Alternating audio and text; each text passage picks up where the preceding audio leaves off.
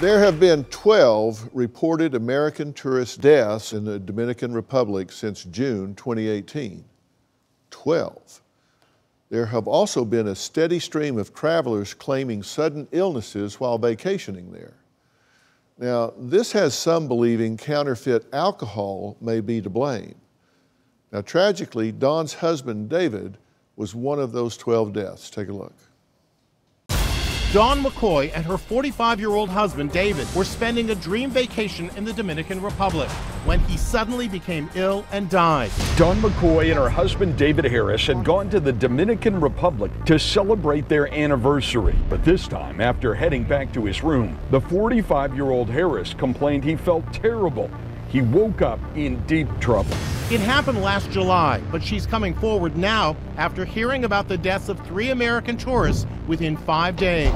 Her husband's death was ruled a heart attack by authorities in the Dominican Republic, but his wife told Inside Edition she doesn't believe it.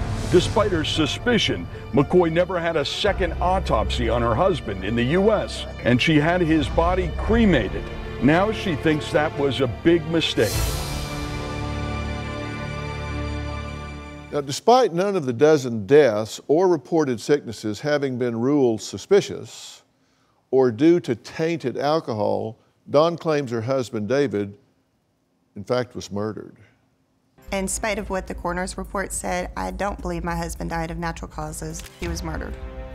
On our 9th day, David had indicated that he wasn't feeling well. He went to the room and slept until 10 o'clock. I woke him up. He had a very strange smell. It was very pungent. I asked him to take a shower and to brush his teeth, and even after he did that, the smell was still there. I woke up about 5:20 to David trying to get out of bed. He was unable to talk. His skin was a pale yellowish color, and he was foaming at the mouth. I was terrified. I dialed the hotel operator immediately, begging for somebody to please come. My 12-year-old son tried to perform CPR on David because it was taking so long for the doctor to come. My son was telling me, "Mommy, it's not working, it's not working." We were like, "David, hang on, somebody's coming, please, just hang on." It took the doctor approximately 22 minutes to get to our room, and they had used a defibrillator on David. He was not moving.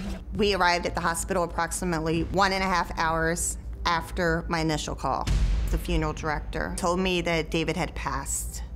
I was totally in shock.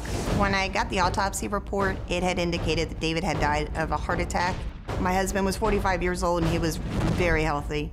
David had no history of heart problems at all. I was very suspicious that they're trying to hide something. I'm going to get to the bottom of it and I will find out the truth. I'm terribly sorry for your loss. Thank you. I can't imagine being on vacation and Coming home a widow. Yeah. You do not believe that your husband died of natural causes. I don't. Tell me what you do think happened. Well, I believe that somebody murdered him, whether it was intentional or unintentional. But you do know that 45-year-old seemingly healthy men, in fact, do fall over and die. I'm not saying that's what happened with your husband. We're going to put all of the possibilities on the table. That does happen.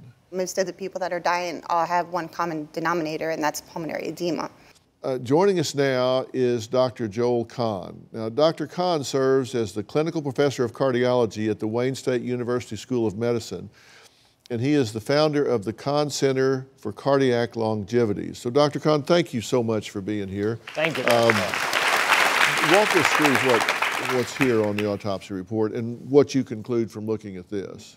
David had an enlarged heart. Now, we do know he was on blood pressure medicine, but more significantly, one of the 3 major heart arteries to his muscle of his heart was said to be obstructed, the right coronary artery, having caused a heart attack on the bottom of the heart and leading to damage. And in fact, that kind of heart attack on the bottom of the heart can mimic a whole lot of other conditions that don't present rather classically with the crushing elephant on the chest. In fact, so much of what it is reported in the hours before he died do match very closely